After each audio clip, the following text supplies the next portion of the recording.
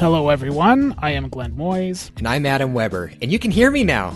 Yay! Yeah, we are using some new hardware. I got rid of the tin can that I was talking into. You know, I just had this... Anyway, sorry. Yeah, also known as a MacBook.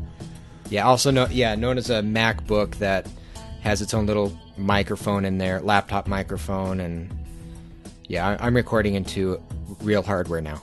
Yeah. Last week, if you listened to our podcast, you probably noticed that the audio quality was different. I sounded great, but Adam sounded like normal.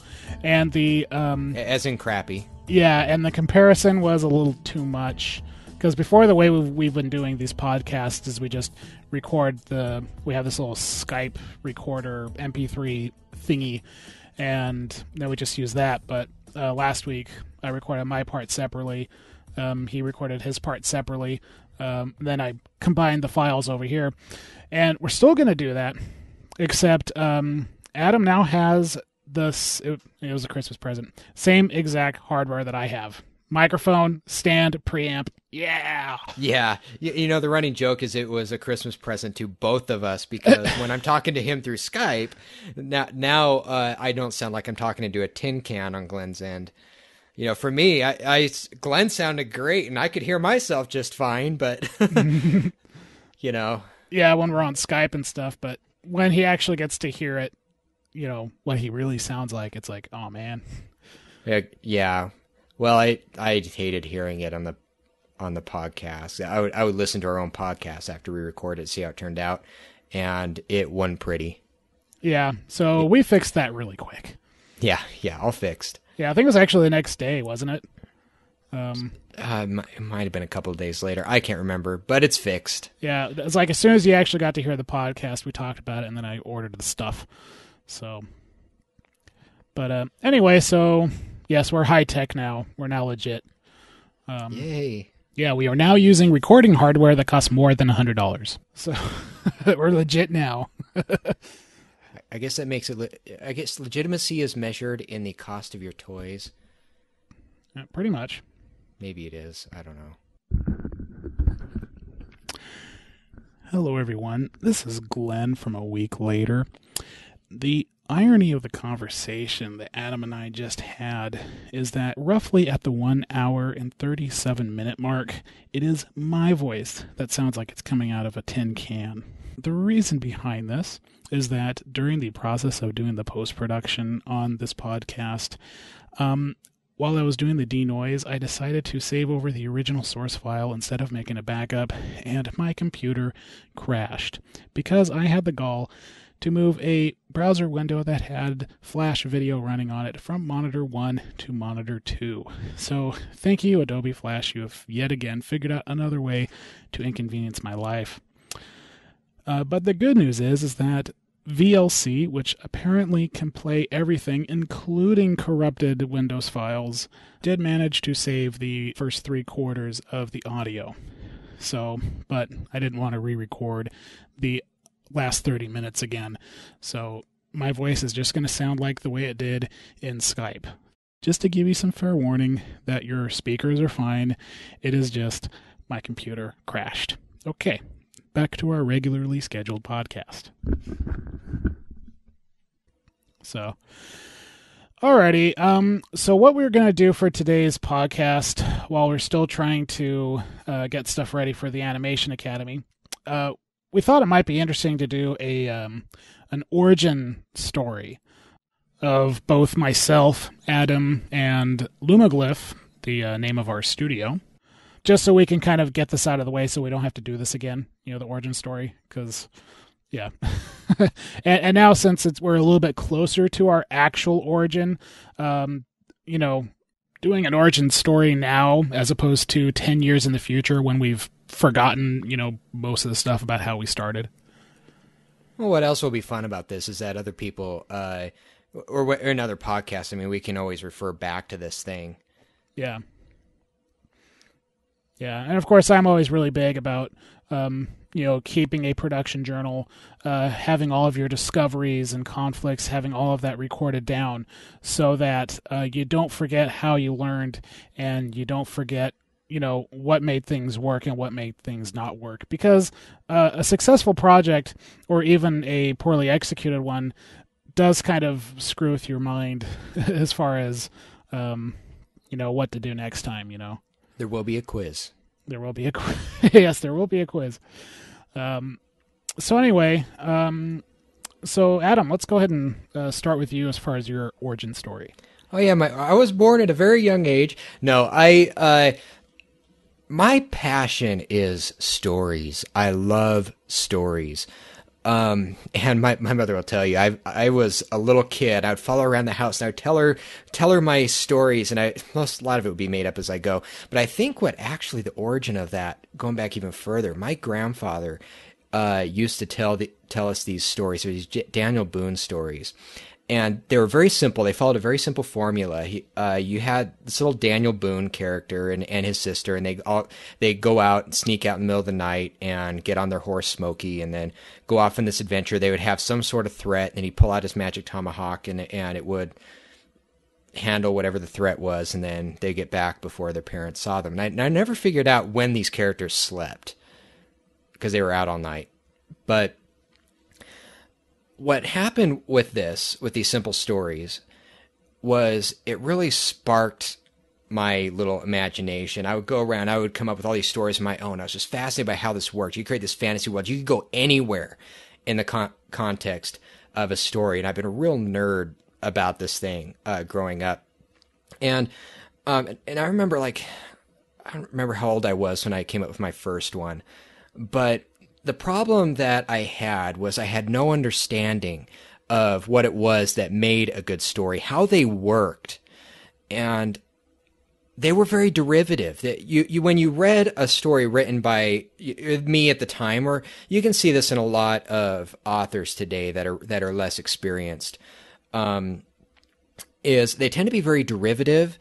They tend to be very simple. If there are three pathways to the end goal, they always take the simplest. You tend to have very stupid villains, cookie cutter villains, cookie cutter heroes, and they're very, very predictable because of this. Because this is all stuff you've seen before, and I was certainly a victim of this. Me too, by the way. Yeah, well, we all were. I mean, that's part of being a storyteller in the early stages of your journey to becoming good. And like anything else, when you get, the further you get into something you're passionate about, the more work you put in, the more you study it, the more feedback you get, you're naturally going to get better at it, and I've been doing this since I was a really little kid. And I really wanted to get into a medium that would allow me to tell my stories. And I felt like I was a terrible writer, and I was at the time. But at the time, I was thinking writer as like a novelist. I was no novelist. I could barely sit through a novel at the time. Well, now I can. Like today, I've always got novels that I'm working on. But back then, there's no way I could write a novel. But I thought, well, I could animate this. Oh, if only I knew. So I started studying animation, and this was also, when this happened, this was about the time Toy Story came out. And that really sparked my passion for animation. Because I remember 2D animation, I knew that was art, you're drawing. But computer animation, for some reason, it didn't click as art. It clicked as technical. This is a technical skill. So I started learning software. I don't remember when I finally got my hands on Maya, it would have been like version 3. But I was using something else before then. Like an early version of Max or whatever it was that I had. I remember I had Bryce 3D, but that was a little bit later. And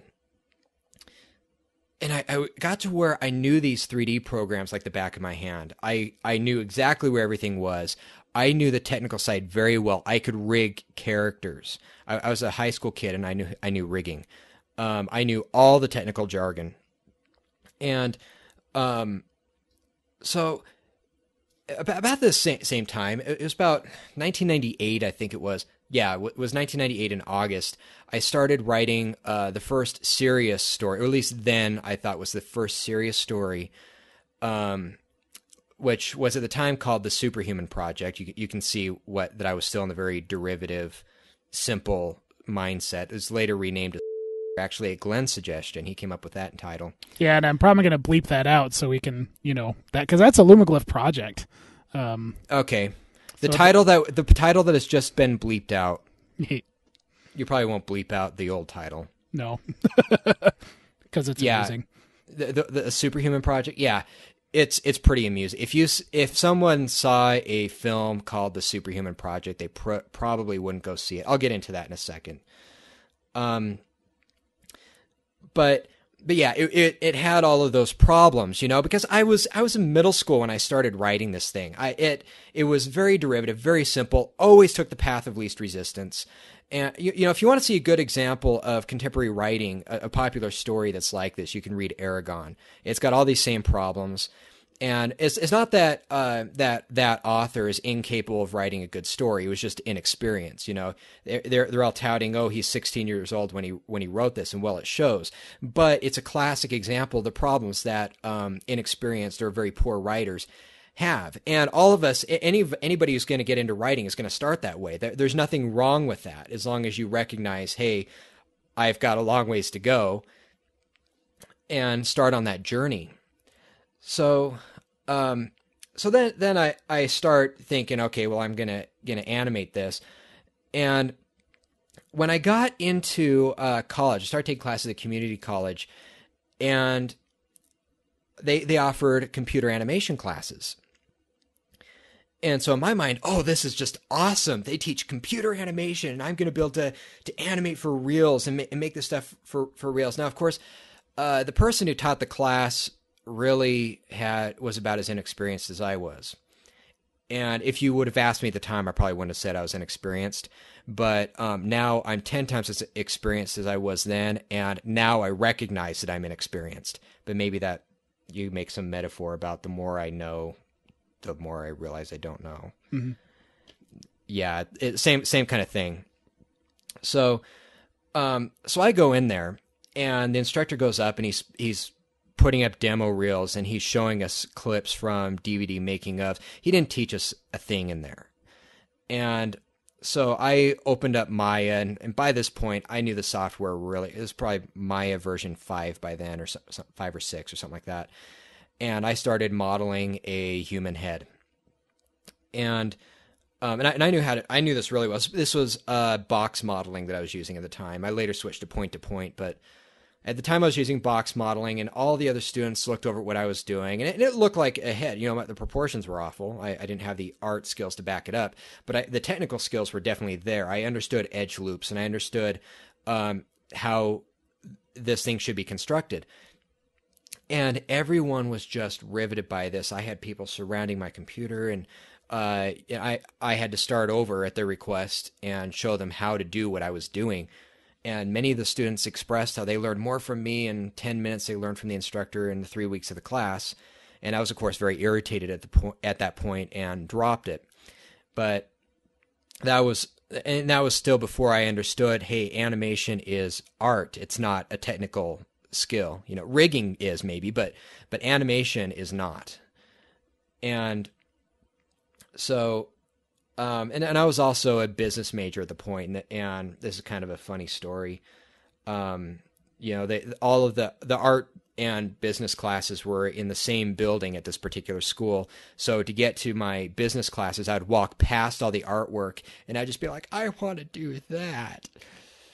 And I was always jealous of them, and ended up taking these animation classes and stuff. So I decided that I was when I was going to transfer to a quote-unquote real school, because I wasn't really learning much from the community college. Their skill level there is about the same as high school. You're not going to learn much more from there than you're going to learn at a high school class. So I went to transfer to BYU, Idaho. And when I went to declare my major, course, that my dad's beating my head. You got to go into business where all the money is, and you need to be able to support a family. And so I go in there, and they have the drop down box, and it was alphabetical, and so there's business, and darn it, what was right above it? Art.